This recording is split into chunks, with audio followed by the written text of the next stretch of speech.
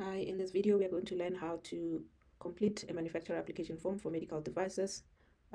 You'll need internet, the classification guidelines, you'll need the membership for GMD and agency, and the original equipment manufacturer details if there's any of the products that are being listed.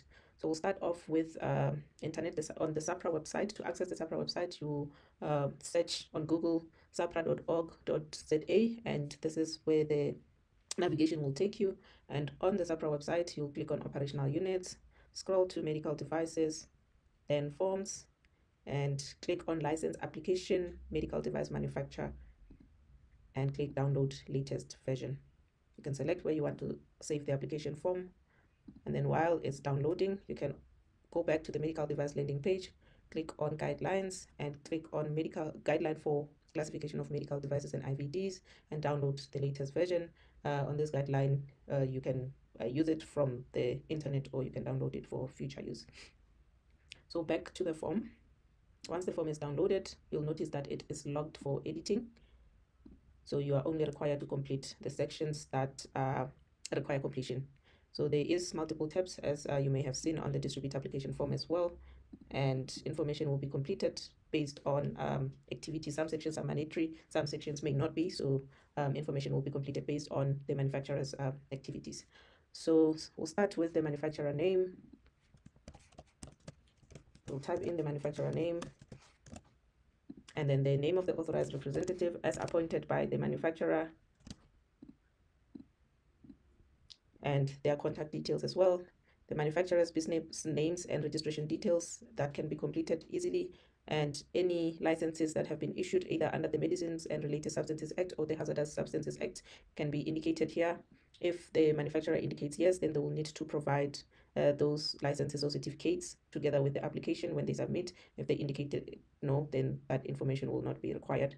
And then moving to the physical business address, this is the address that will be shown on the license. So the manufacturer will need to complete this address correctly and in full so that the correct information is captured.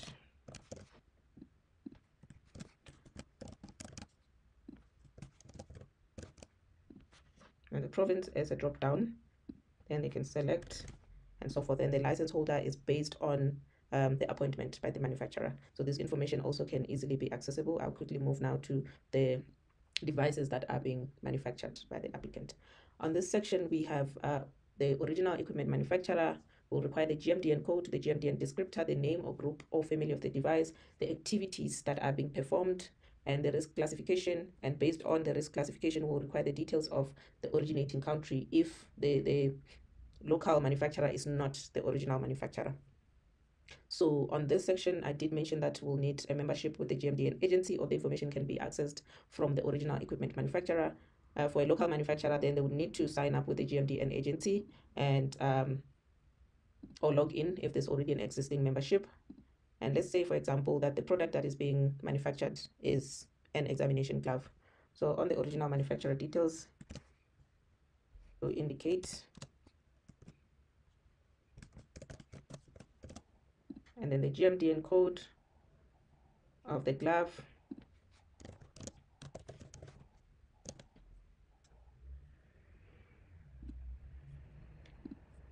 you'll find it on the GMDN agency as indicated here, and then the code can be pasted there, and the descriptor is also indicated there, and then the name or group of family of the medical device. The manufacturer here can indicate the commercial name or the generic name of the product, and the classification, which can be acquired from the classification guideline, will also be required. So in this case, I will indicate class A, and then the activities performed. So some manufacturers will be importing the product, then package it. So in that case, then they would need to indicate what specific activities are being performed. If they're doing the full manufacturing chain, then they'll indicate manufacturing. If it's only primary packaging or secondary packaging or servicing, then it will be indicated as such. And then we'll move to the in vitro diagnostics being manufactured in South Africa. The definition of an IVD is available on internet or on the medical device regulations and can be accessed there. So on here, the information required is similar to the non-IVDs MD manufactured in SA. The only difference is under classifications, they would be RUO that refers to research use only. So the manufacturer would indicate the in vitro diagnostics that are being manufactured at the site based on the activities that are listed here. And then moving to the non-IVDs imported into the country, if any of those products that are listed under section 4.1 are also imported, then those products can be listed here. The original equipment manufacturer, that in this case will still be the same company, and then the GMDN code, the same.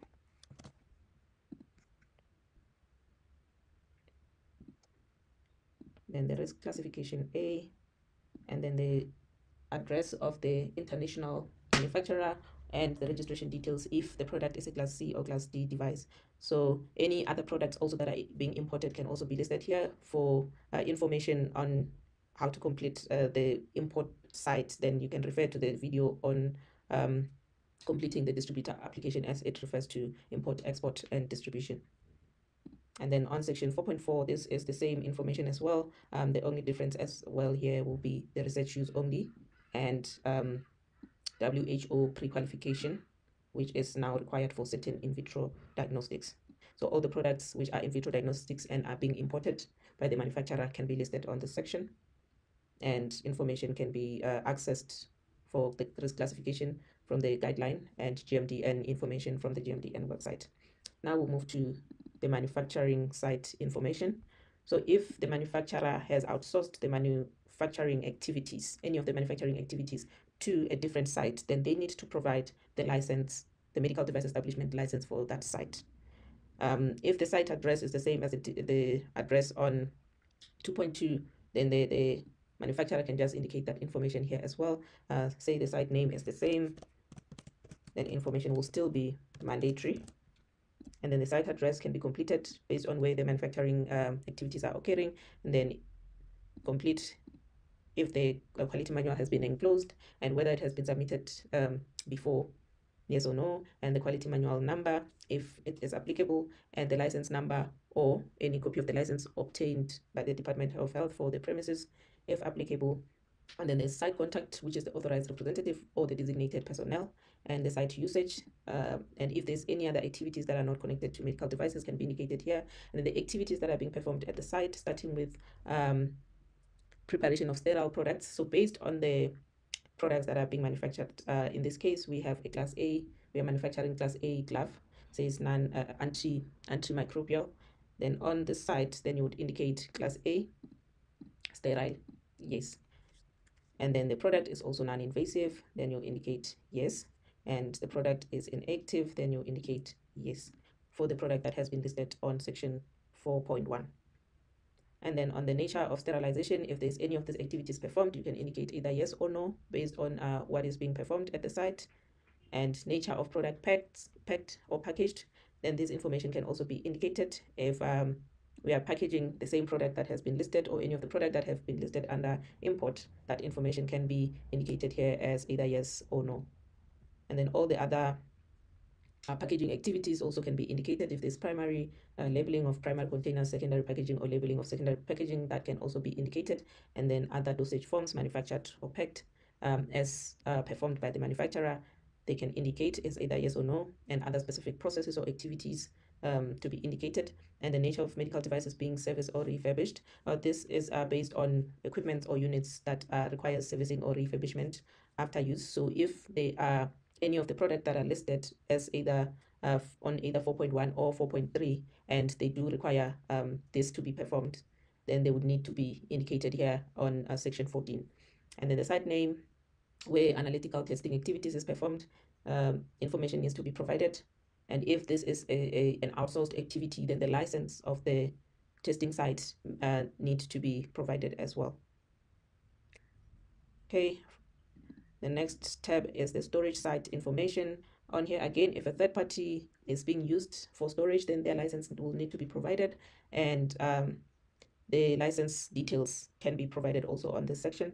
But if the manufacturer is storing medical devices at the manufacturing site, then they can indicate the same information that is either on 1.2 or on section 5 under manufacturing site information. And then if there's a different site contact other than the authorized representative, then they can indicate the contact details of the personnel that is located at that site. And then the site usage, if there's anything other than handling of medical devices as well, then that information will need to be provided, the facilities and other equipment on site. And if there's activities relating to import or export, if the manufacturer has listed that they are importing either IVDs or non-IVDs, then they would indicate here that they are importing. And if they are exporting and they indicate yes here, that would mean that section 17 will now need to be completed. If there's no medical devices listed under 4.3 and 4.4 for import of non-IVDs and IVDs, then this section can remain no. And if the applicant or the manufacturer is not exporting medical devices, they can also indicate no for export, meaning section 17 will not be mandatory for completion. So since in this case we have indicated yes, then that would mean that section 17 would need to be completed, and then we'll need to list the product that is being exported. Say for argument's sake, it's the same product that has been listed on section 4.1 and 4.3, then I will just list it on section 17. And for argument's sake, we are exporting to Zambia, then we'll just indicate yes. And then the completion also on IVD, MD that are being exported, process is the same. However, under classification, it will list research use only. And then now on activities. Activities are a summary of manufacturing activities, import activities, and other activities. So on the product list on section 4, it was indicated that there is a class A product, which is a glove. It's single use, then it will indicate yes. And it's also non-invasive, yes. Then all the other non-applicable activities will be indicated as no. Then it is not an active device, then no. It is an inactive device, yes. It's not a contraceptive, no. It's not a combination. And other sterile medical devices, it's not other. Okay, and the non-sterile manufacturing, the product being manufactured or listed on section 4, it's sterile according to what has been provided. So this section will not be applicable. And then moving to manufacture of in vitro diagnostic, there was nothing listed at that section, then it would be indicated as no. And then packaging activities, since it was indicated on section 4.1 that manufacturing in totality is performed, then packaging will be applicable. Then you can just indicate yes. It's not relabeling. Cartoning or secondary packaging, yes. Assembly of kits, no. And then testing activities, nothing was indicated on the manufacturing section. Then the manufacturer can also indicate based on what is being performed. And now we move to import activities, and then import class A medical device, yes. And then there is no other medical devices that have been listed. Then in this case, under import, it will be no throughout. Moving to distribution, distribution of class A medical device, yes. And then the other classes, no. And then now export with reference to section 17.1, it will be yes for class A medical devices and no for everything else. And now moving to 18.5, which is materials that are handled or stored at the site. And then the medical devices are stored at the license holder site, yes, if a storage site is not being used to store devices. And then other characteristics of the devices that are being handled at the site can be indicated. If there is nothing, you can indicate no. And then moving to personnel information, this is at the discretion of the manufacturer. However, the section is mandatory. The authorized representative is the same authorized representative on section 1 under general information, so this cannot be two different people. And then the personnel will have control of manufacture, export, distribution, and manufacture, import, distribution, and export, and quality control or quality assurance will be mandatory as they will appear on the license. And then the quality management system information, this is where the manufacturer can indicate what systems they have implemented and have already obtained accreditation for, and what is the scope and what is the details of the certification.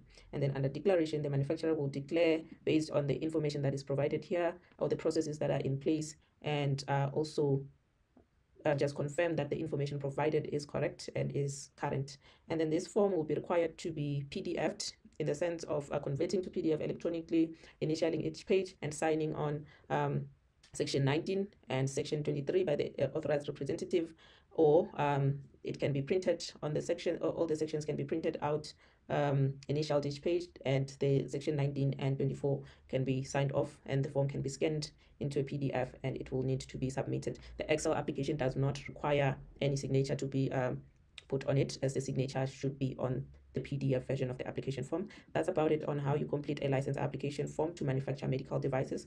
Thank you.